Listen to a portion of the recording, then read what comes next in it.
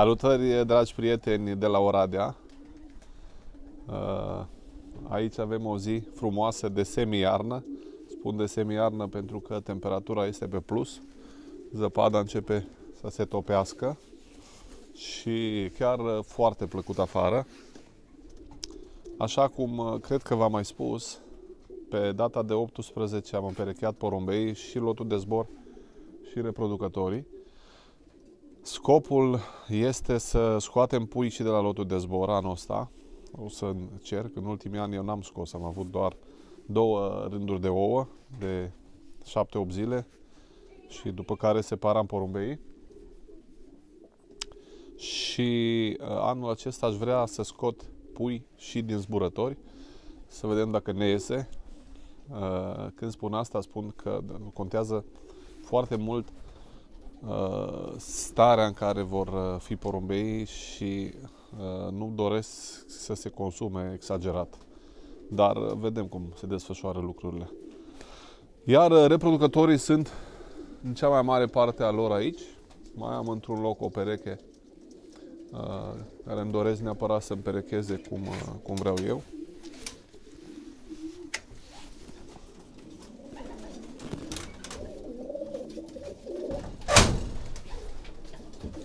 Și uitați aferentele bătăi.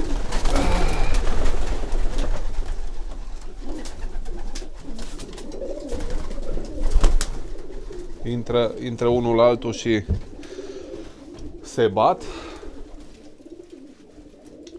Avem mai multe cupluri de reproducție anul ăsta decât de obicei.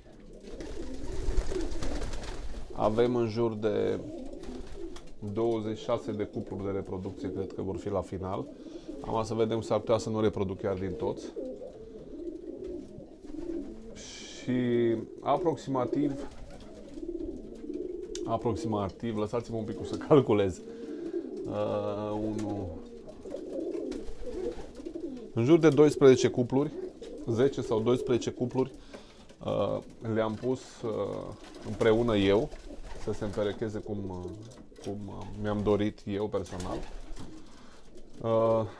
2 dintre ele n-am reușit să le conving, nici n-am insistat foarte mult. Eu să știți că porumbeii care văd că nu se iau din prima, care nu se îndrăgostesc din prima, nu insist foarte mult asupra lor. Iar restul cuplurilor i-am lăsat, aș putea spune, la liber. Am făcut câteva mici corecturi, în sensul că în compartimentul puiilor am la momentul ăsta 3 femele și un mascul care nu s-au împerecheat cum mi-ar fi plăcut mie și atunci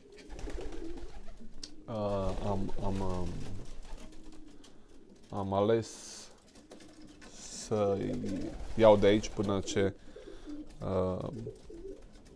restul se vor fi împerecheat, ca să zic așa. Deci asta fac. Personal cred mult în împerecherea liberă a porumbeilor, ca să zic așa. Hai, fiți cuminți, mă.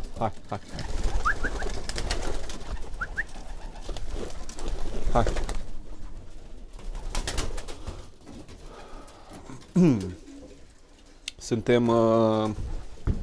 Suntem foarte bucuroși pentru că au apărut rezultatele la World Best Pigeon și suntem campion mondial la categoria maraton. Și apropo, femela care ne-a adus această bucurie, 223, este o femelă care s-a împerecheat liber, pur și simplu, cu masculul ei. Și eu practic asta de foarte mulți ani. Chestia asta prin care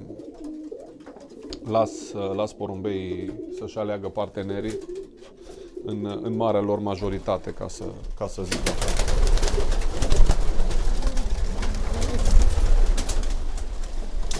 Și am să vă dau câteva exemple. Această femelă încă nu i-am dat un nume. Ei, mă, nu fi sperios. Este o femelă cu totul deosebită. Are locul 2 din 4800 de porumbei la primul fond. Are locul 2 la standal. Este unul dintre cei doi porumbei care au reușit în 2021 să ajungă acasă în prima zi de lansare. Deci în 3 curse de maraton, pentru cei care nu știți, doar 2 porumbei în 3 curse de maraton și asta la Stendhal au reușit să ajungă acasă în prima zi. Ambii au fost ai noștri. Jumate din porumbei care i-am băgat la Stendhal au ajuns acasă în prima zi. Are clasate 3 maratoane, locul 2 la fond, așa cum v-am spus. Tatăl este de la Sorin Zanfir, mama este de la Hugo Kip. O combinație, mama e 805, este o combinație Ian Ernest cu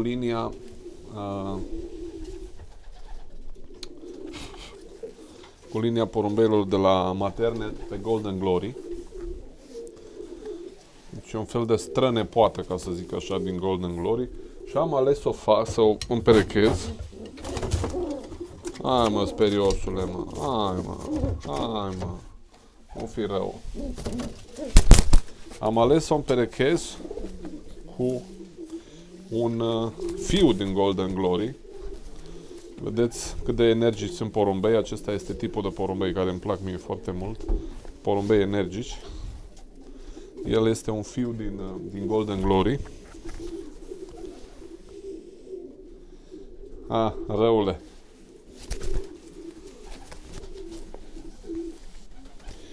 Am putea numi un fel de împerechere mai consangvină, dar femela este foarte îndepărtată de zona asta. În schimb, am zis că totuși să-i pun împreună. Mi se pare că merg și fenotipic. Iar mama... Trece acolo. Mama ei, de exemplu, 805, are boxa aici. Este făcută cu un fiu de-a lui. Deci, încercăm așa niște combinații. Avem mulți porumbei de la noi, reproduși la noi în crescătorie, pe care am adus la reproducție. Și o să vedem.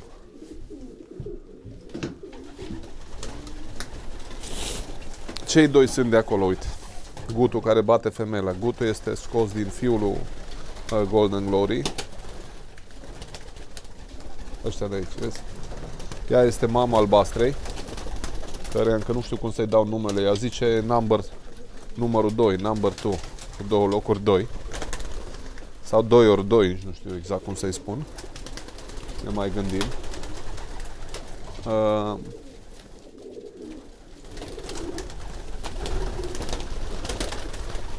Porumbeii se bat la cui foarte frumos. E o joacă foarte, foarte interesantă.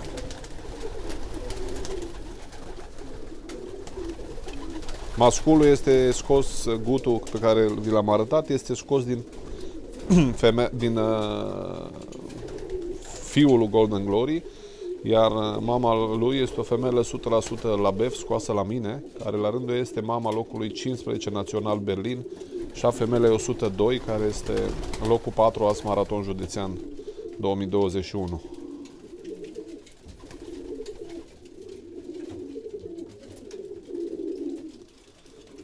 Da, cam asta fac porumbeii noștri pe vremea asta și le prinde bine și vremea asta bună care s-a mai dezmorțit. Porumbei au minerale la discreție, din abundență. E absolut necesar să suplimentăm foarte bine, iar în apă le-am pus minerale lichide. Și după cum îi vedeți, sunt la luptă, ca să zic așa. Da, un mascul din locul 1 as maraton 2019, dacă nu mă înșel, e roșu, de la familia Kip. Tot așa lăsat la împerechere liberă. Femela care s-a luat.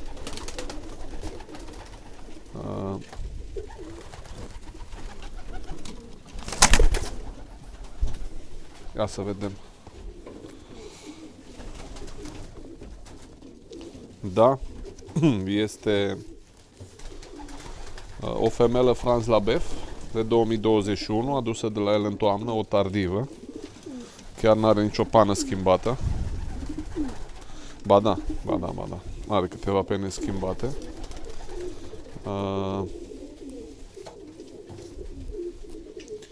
Este o fică din Barcelona, Lady 2.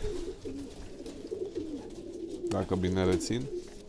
Ei bine, ea s-a împerecheat cu masculul roșu de la Chip, fiul din turul din nașii lui Hugo. Maraton. Ia uitați-l cum își caută partenera.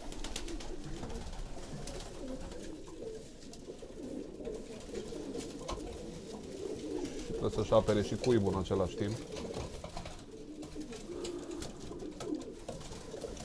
Partea asta este foarte, foarte frumoasă și aducătoare de foarte multe speranțe. Ia să vezi dacă îi dăm drumul. Ia uite. Când o vede direct la ea, uite. Vezi?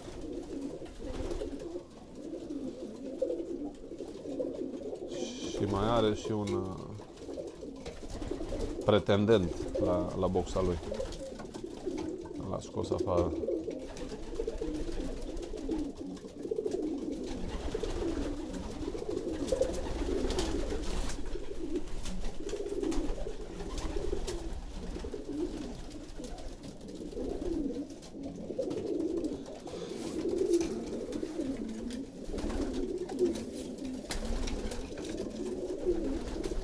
Mai sunt încă câteva exemplare care nu și-au găsit jumătatea, ca să zic așa,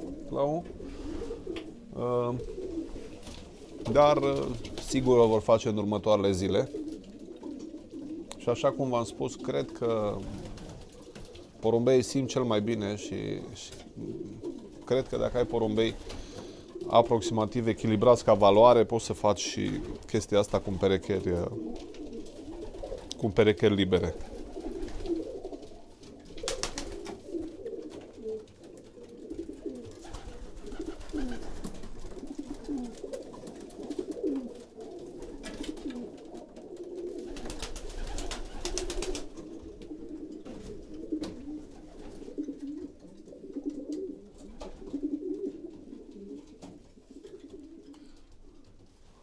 Unele dintre ele chiar neașteptate și pentru mine. De exemplu, femeia asta de aici, guta asta, este de la Dani Bic.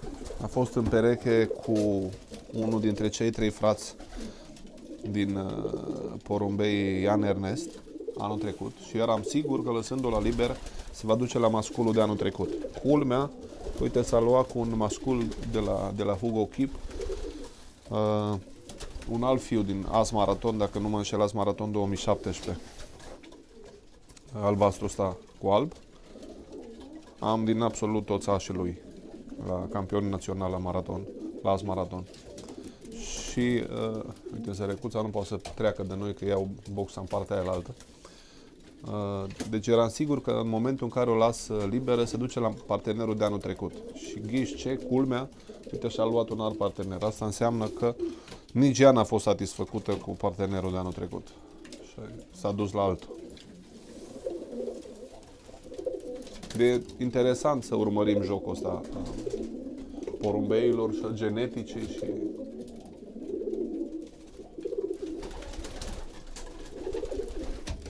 Da.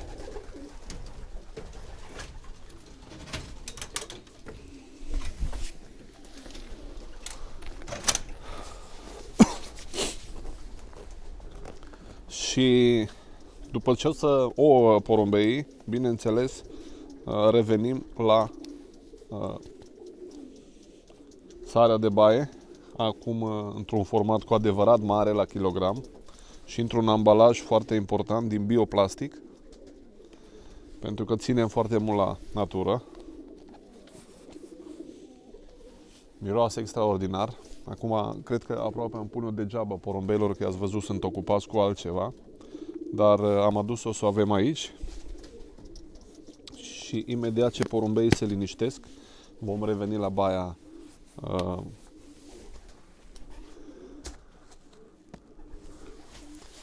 cel puțin o dată pe săptămână. Cam asta fac porumbeii noștri în perioada asta. Așteptăm să ouă undeva în jurul datei de 28-29. Cred eu, e totuși un pic frig și sper din tot sufletul ca ouăle să fie fecundate și să avem o perioadă de reproducție de succes, mai ales că trebuie să trimitem 50 de pui în Germania, la Barcelona Winners Club. Încercăm să jucăm și în altă ligă și speranțele sunt mari. Vă salut pe toți cu drag, aveți grijă de porumbeii voștri, mai puțin și începe sezonul, dar până una alta, în tot mai multe crescătorii, sezonul de reproducere a început, ceea ce înseamnă că sezonul 2023, 2024, 2025 a început cu puii care vor ieși. Ne vom duela, în ghilimele, în anii următori. Deci e foarte important ce reproducem. Salutări tuturor!